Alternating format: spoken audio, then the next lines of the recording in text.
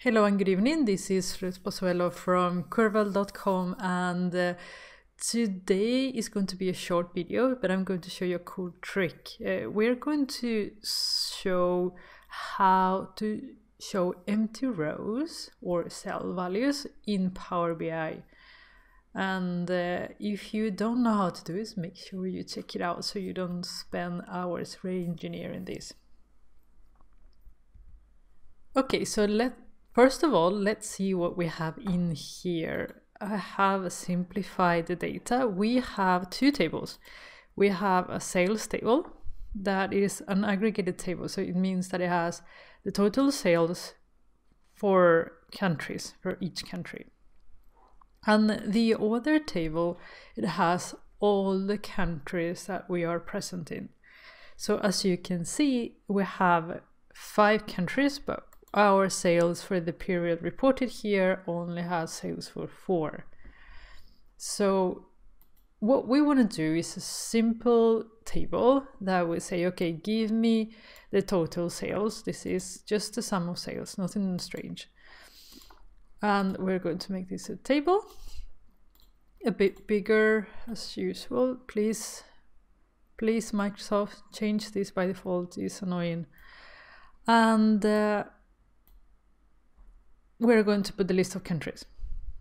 And you say, okay, Ruth, we know how to do that. What are you doing?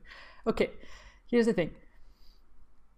This table is giving us the sales that we have available in this list for the countries that have sales. But it might be relevant to actually show all the countries.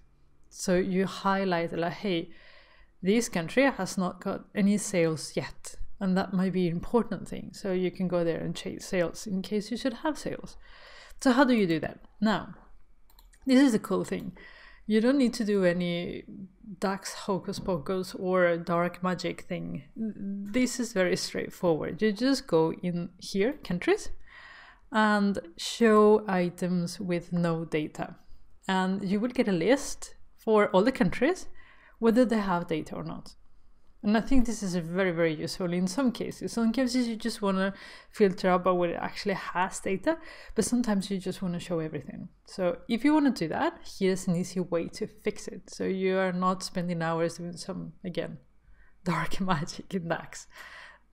So easy. If you didn't know, I hope that you find this useful. I think it's a very nice trick. Okay.